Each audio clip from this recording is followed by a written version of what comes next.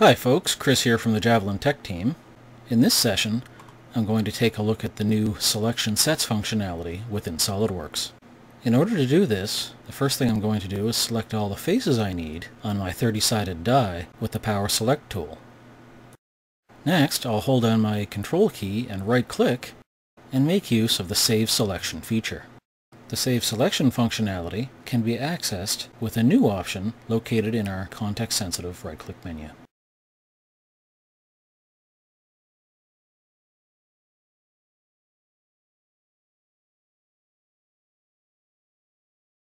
From here, we'll take a look at the top of our FeatureManager design tree to see where those selection sets are stored. We have a new subfolder at the top of the FeatureManager design tree that contains the selection sets that we've just created.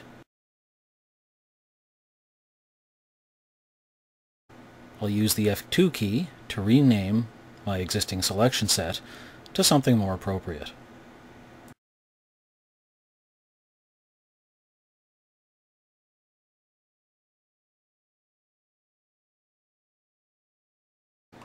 I am now free to browse down through the selection set. If I'd like to remove any individual face from the selection set, I can right-click on that face stored underneath the selection set and choose Remove from Selection.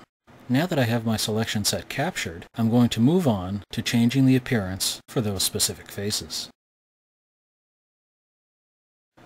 We'll navigate down through a number of possible choices within the Appearance pane, and finally settle on the desired choice for the color of our 30 faces. I hope these last few minutes have given you a look into some great new functionality within the new release of SolidWorks. Thanks again for watching, and we hope to see you soon, right back here on the Javelin blog.